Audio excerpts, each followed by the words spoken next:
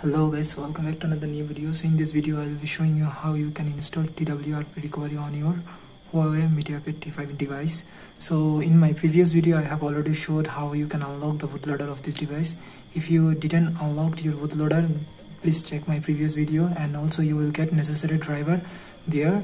So you can download the driver and install the driver, otherwise you cannot even install the TWRP. And also the link of the recovery image will be in the description below. You can find it there and download it. So let's jump into the tutorial. So first of all, you have to turn off your device. Power off. After powering off, just connect your device with your computer, PC or laptop, whatever you are using. So connect it. Press the volume down button and power button together. It will boot into fast boot mode. So I have made a mistake, I think. So just press the volume button and the power down button to boot into fast boot mode. As you can see, it's booting into the fast boot mode. So the phone is unlocked and FRP unlocked. So if you didn't unlock your device, it will show the phone is locked, so you can't install TWRP. So after that, go to your PC, and as you can see, I have downloaded the TWRP recovery, and the name of the TWRP will be TWRP 3 something else. So I just changed and renamed it for my convenience.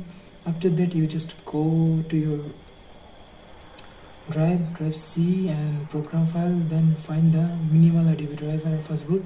So you have to install the driver. If you install the driver, you have this folder. Here you have to paste the recovery file.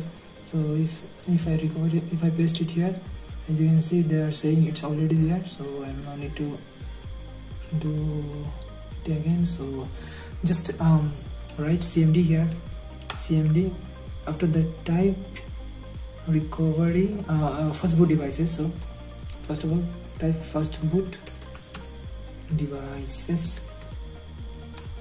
As you can see here, the serial number is showing, so that means my phone is connected with my laptop.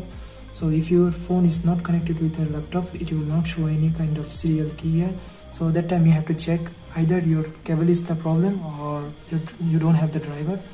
So check it properly. After that, you have to write first boot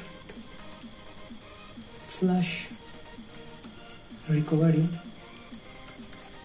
then dash RAM disk. After that, you have to write your recovery name. So my one is recovery.img. Then press enter. As you can see, it's said finished. That means your recovery is written in your device. Then unplug your device from the PC. Please don't close don't close your first boot right now. Just unplug first, then press the volume up button and the power button together.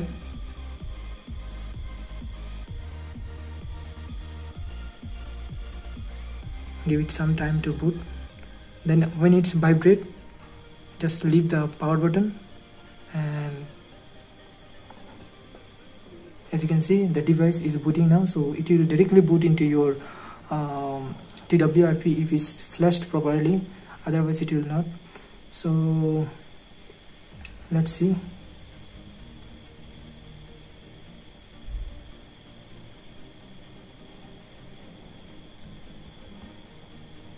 So as you can see, it's showing the T-Moving Recovery Project 3.6.9.0.